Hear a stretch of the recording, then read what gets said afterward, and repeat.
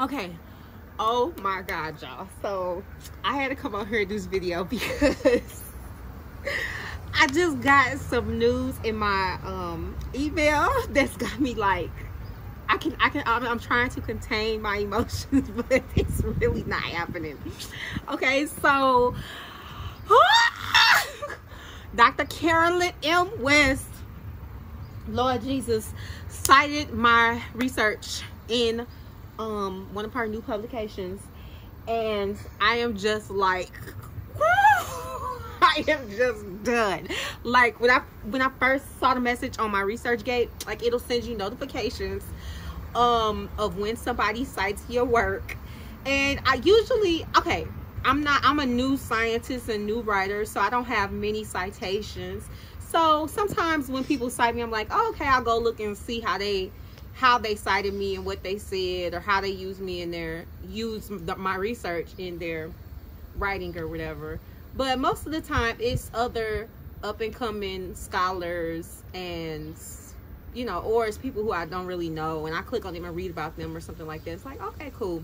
But this time I seen that notification come through, and I was like, is that the Carolyn West? Oh my God. I was like, stop, halt, pause the entire day. I gotta go look and see if it's real, okay? Because I'm like, maybe it's just a accident or something like that. So it's real. So the book that she and her colleagues, and let me okay, low key, this is what we're gonna do. What we're not gonna do is erase the other co-authors, okay? Johnny Rice II is the first author. Carolyn West is actually the second author. Third author is Karma Cotman, and fourth is Greta Gardner. So all three of them wrote this chapter together. The name of the chapter is The Intersectionality of Intimate Partner Violence in the Black Community, and it is in the book The Handbook of Interpersonal Violence Across the Lifespan, published by Springer. Okay, so I looked at Johnny Rice's profile, and I believe he's a criminologist, but he's like on my level. We like new up and coming scholars. The second author, he's the first author. Okay, so usually first author put in the most work on the thing, but when I see that Carolyn West, and I know her work from her studies and writings about Black women experiencing domestic violence, and so I was like, oh my God, y'all, I was so excited that I just had to pause everything that I was doing, and I was like, I was like, oh my God, oh my God. So now I'm like, okay, Maxine, calm down, calm yourself down, right? Like, chill. Like, it's exciting. Text your girls. I text Whitney and LaShonda. Hey, y'all. I texted and was like, oh my God, y'all, guess what just happened? And then I was like, okay, cool. It should subside. Let me go take a bath and relax myself. Y'all, I went and got in the bathtub, and I could not even relax in the bathtub. I had to get out of the bathtub, come and record this video. So this is a moment. And I just want to capture this moment so that I never forget it.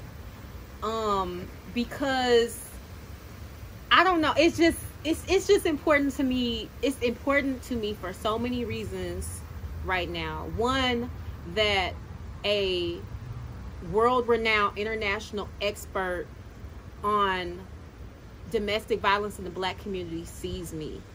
Like, the fact that she sees me is enough to put in a citation. Is just, and I say it's her. I mean, it could have been any one of them other co-authors that put me as a citation, definitely. But Dr. Rice is a criminologist, so I'm not really sure that he would have came across the particular work that they cited was more of a theory piece that I just feel like Dr. West probably came across in her work. But who knows? It could have been any of them. But just the fact that other scholars of such prominence see me and my contribution to advancing the state of the literature and the scholarship on domestic violence in the Black community is just so precious to me right now. And it's almost like everything I've been doing is up to this moment, and I never ever want to forget the gratitude that I am feeling in this moment.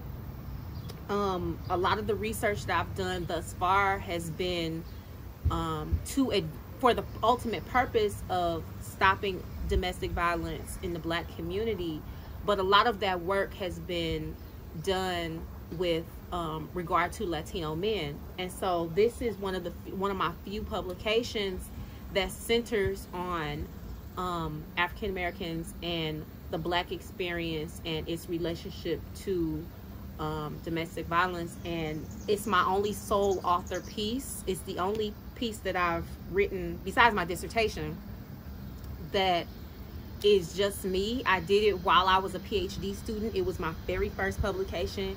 And so it just means so much to me for that particular piece to be the one that international recognized scientists and prolific people in my field cite. And so I just had to come out here because I am like, oh my gosh, I just want to catch this, right? I feel like it's so often we can achieve stuff and get to certain places in our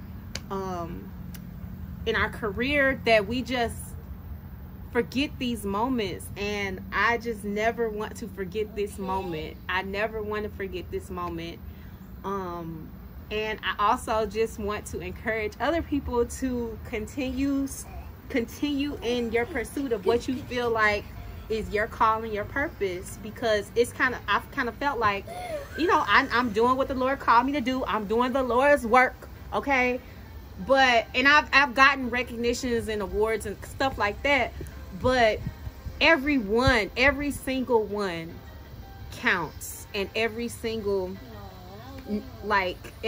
citation is meaningful to me. And I never want to get to a place where, God willing, I have like thousands of citations and I take for granted every single one. Like, I never want to get to that space. And so this is just one, and that particular piece I think only has like 3 citations. So I just want to catch this, right? And I just want to bask in this moment. And this is also so special to me because today one of my pieces that I submitted got rejected for publication. Well, I guess you call it rejected. They wrote me back and said, this piece is not a good fit for our journal. And I'm like, really? Okay. Annoyed. But I'm going to submit it somewhere else. I'm not going to be discouraged. But it's like God knew. It came, that little notification in my inbox came right on time. And I just thank the Lord, okay? I just thank the Lord for everything that He has given me and provided me. And I just am so excited. I'm just so excited. And I'm just like grinning from ear to ear because it's Carolyn West. Duh. Okay? No. So yeah, and there's other, don't get me wrong, oh my gosh, it's so many other people that if they cited me, I would be like, oh my god, oh my god. I'm just waiting on Trisha Bent Goodley to cite me. That's like my, like I'm just, there's certain people that, particularly Black women, like, I don't know, like I'm just waiting on those moments. I know they're coming, and it's like I've been waiting on this moment, but I don't know, it just hits different when it actually comes. And so I know I'm probably at like 10 minutes with this video. Hi Patty, what time? How many minutes? Look here, as the videographer, I would like you to wrap it up. Y'all. Oh, this is like them. This is I like. No. I can't even get my words together. But this is a moment like when Desmond Patton shared my publication in American Journal of Men's Health. He shared it on his social media. I was like, ah! Ah! What is happening right now? What is happening right now? This is like a moment like that. So I just yes, I just want to encourage y'all, especially during the quarantine and in the midst of the daily struggle of Black people. Lord Jesus, because Lord knows we've been dealing with a pandemic every day since forever. Okay, we just been able to somehow persist through it, and I just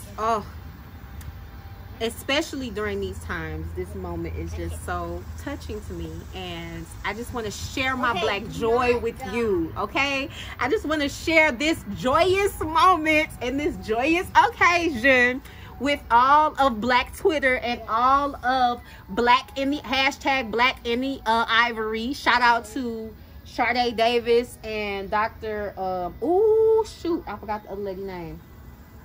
Put in the comments, y'all know who I'm talking about. I just want to share all this joy and glory and beauty with y'all. So I'm gonna wrap this video up, but I am so excited for this moment right now. And yes, I think I just realized that one of my nervous tics might be so that is Elijah over there sharing his Black boy joy. You give him a little short pan into the camera. Okay, I'm gonna wrap it up. Stay beautiful. Okay, stay true to yourself. Be encouraged. Be unapologetically you all day, every day. St. Louis, stand up.